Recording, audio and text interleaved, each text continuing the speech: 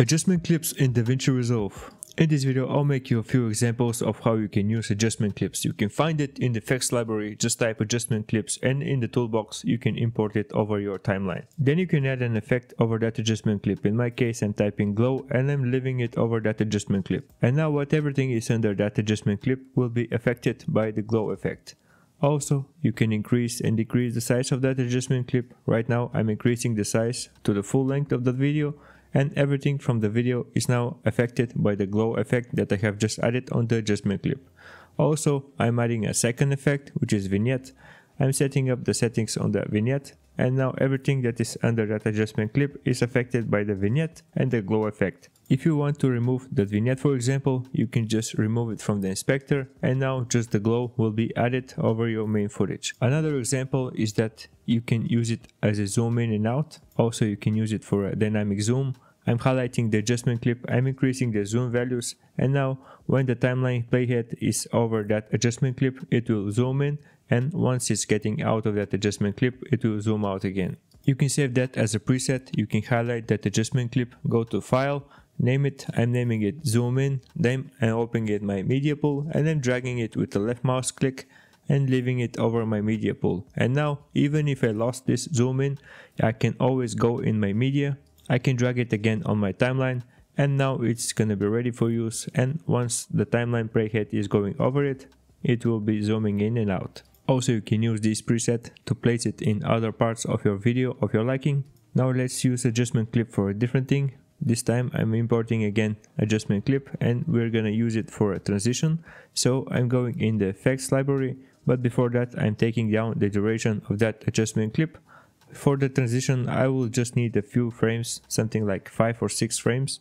I'm leaving it in between my clips. I'm going in the effects library and I'm looking for camera shake. In the open effects I'm getting that, and I'm leaving it over that adjustment clip.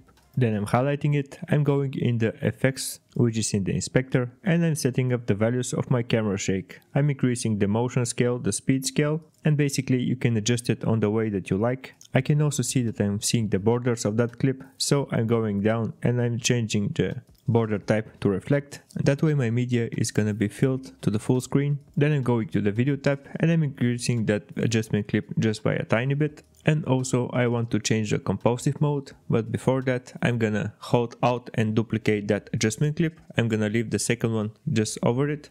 Then I'm gonna highlight it, I'm gonna go to compositive mode, and I'm gonna select vivid light. Then it's too hard, so I'm gonna reduce the opacity of it to around 10%, and when I play it, this is what I'm having. And now if you want to save this as a transition, you can do it very easy. You can just click on here on the 3 dots.